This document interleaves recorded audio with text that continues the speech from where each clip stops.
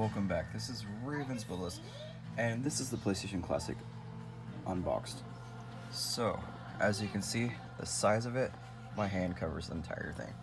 It's super smaller than the regular PlayStation. It has the outline of the disc, though it does not take disc. And here's the power button. I'm not going to press it. Obviously turn it off and on. To change games, you hit reset, and then there is this button, which is the open. I believe it's to pause it. I could be wrong, I forgot. I just got this, so I'm just learning about it.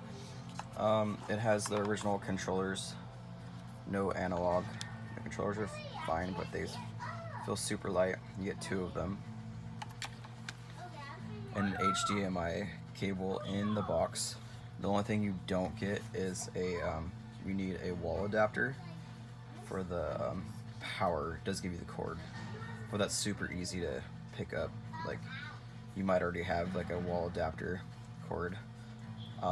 The games that I'm currently playing on it comes with 20 games that were popular that I enjoyed were Siphon Filter. I've been playing that a lot.